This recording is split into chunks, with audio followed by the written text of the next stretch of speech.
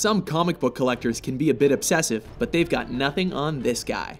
Welcome to WatchMojo.com, and today we will explore the comic book origins of the Collector. I present to you Tannelir Tivan, the Collector. As with most comic book characters, there are often reimaginings and different versions to a character's past. We've chosen to primarily focus on a storyline that unfolded in 1966's Avengers number 28, which was expanded upon in Avengers number 174 and 339. The Collector, also known as Tannelir Tivan, burst into the Marvel scene in Avengers 28, the same issue that brought Giant Man back into the Avengers fold, although he opted to adopt a new costume and name, Goliath, for the occasion. The reason for Goliath's return was the disappearance of his wife, the superheroine known as the Wasp. Once reunited with the Avengers, Goliath learned that a mysterious figure calling himself the Collector appeared to have captured the Wasp. Naturally, the Avengers take off to find and rescue their tiny teammate. Over the course of this first story, the Avengers find the Wasp and the evil Collector. The villain soon demonstrates that he is aptly named, as his obsession is scouring the universe for interesting creatures, gadgets, and weapons, which he then adds to his massive collection. It soon becomes clear that a full team of superheroes, like the Avengers, is next on his list of must-haves.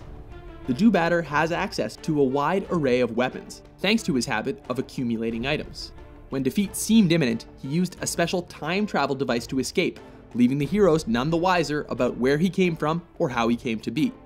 That mystery wouldn't be cleared up until 1978's Avengers number 174, 12 years later. The Collector had once again returned with the goal of expanding his collection by capturing the Avengers. Once he is defeated, Iron Man demands an explanation of why he is doing the things he does. The Collector complies with a compact, one-page summary of his origins. It turns out that the Collector is one of the Elders of the Universe, a group of ancient beings blessed with special gifts, and his was the gift of prophecy. Using that gift, the Collector saw that one day the evil being known as Thanos would rise up and threaten the existence of the universe.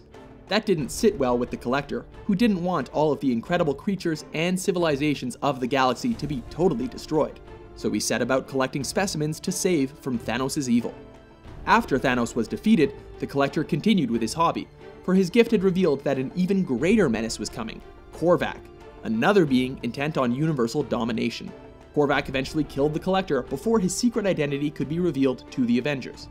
Of course, it takes a lot to really kill an Elder of the Universe. The Collector came back several times, and in 1991, a bit more of his origin was revealed.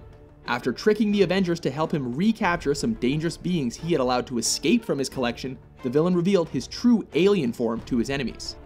Further, the Collector revealed that his real motivations for his actions were not simply to save samples of races and worlds in the event of cosmic annihilation. Really, it's that collecting is in his genes. As he explains to the Watcher, he has a mania for collecting that he simply cannot control. The Collector has continued to pop up in the Marvel Universe, always intent on collecting, but sometimes with a more benevolent goal of collecting to save remnants of civilizations. He most recently popped up in the form of Benicio del Toro at the end of Thor: The Dark World, and in Guardians of the Galaxy. 1 down. 5 to go. Are you a fan of this obsessive supervillain? For more super top 10s, be sure to subscribe to WatchMojo.com.